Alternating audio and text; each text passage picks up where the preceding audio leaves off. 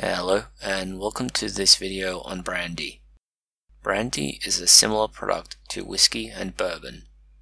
Unlike these, it is not made from a purpose-brewed mash in all cases.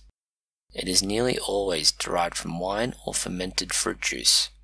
It covers the special names of Armagnac, Cognac, and more.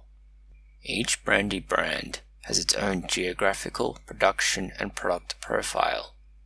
This is from a number of different factors, including the base wine, which is either a special brandy base or a cheap, readily available mass product, the aging process used, colouring compounds, distillation process, and even the grape cultivars and region they are grown in. There are even more options again, which make each particular brand its own unique product. The first step in producing brandy is to make a brandy base wine. This is from young bitter grapes. These are mashed as needed for each grape cultivar and combined. It is then fermented. After a period, this produces a base wine, high in acid and low in sugar. It should be between 8 and 10% alcohol by volume. Unlike some suggestions and guides, it is not the peak of the growing season, but the earliest grapes or fruit that are used. This is to get the fruit with low sugar content. This carries with it a greater risk of methanol from pectin in the fruit, but well distilled and well produced brandy does not carry this risk. In the case of cheaper brandy, it is a generic bulk quantity of cheap wine. This lacks some of the more characteristic aspects of brandy base wine, such as the higher acid content and lower sulfur. The wine produced is then distilled in 2 stages. It is either done in a pot or column still. Small batches are done in a pot still, whilst large batches are done in a continuous column distillation. Either option is used to separate out the bulk of water from the rest. This will often also remove solids and other contaminants. This is important as it produces the first of the brandy reagents. These are known as the low wines. Low wines are similar to the basic wash used in whiskey distilling. It has roughly 30% alcohol by volume, which is half the concentration in most final brandy products. It can be compared to rough distilling of moonshine or similar before using a more refined distillation process. The second step of distilling brandy comes from these low wines. It is a rough product at this stage, which is a mixture of undesirable compounds and the good parts of the brandy. Unfortunately, they are all mixed together.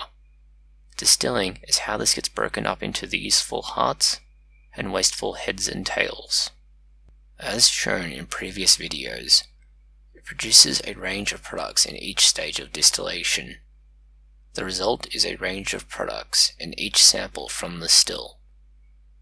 This heart can be handled in one of several ways. The most common is to take the heart and use it whole to age in barrels. The second round of distillation further concentrates the alcohol. This now moves into a range closer to 60% alcohol by volume. By heating low wines in the manner described in pot distillation, it creates a volatile environment of very reactive chemicals. This leads to the creation of new flavour compounds. Most of these remain highly volatile after the distillation process. They become aromatic in the final brandy product, along with any residual products of the fermentation and distillation process.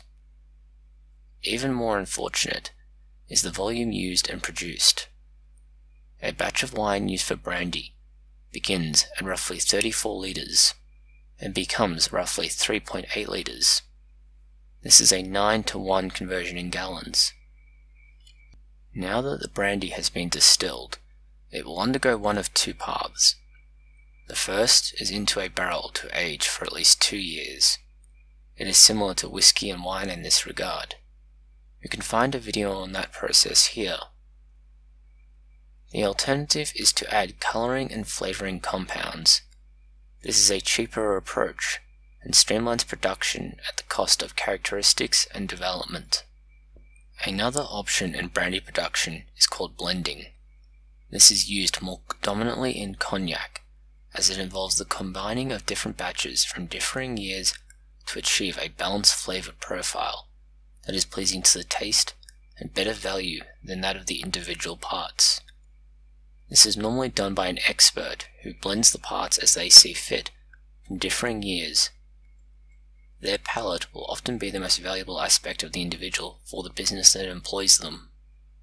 The heads and tails from earlier, which are not used in this blending process or at any other stage, may be added to another batch's low wines. This will allow these small trace amounts of the desirable compounds and this otherwise large amount of wine product to be removed from it through distillation.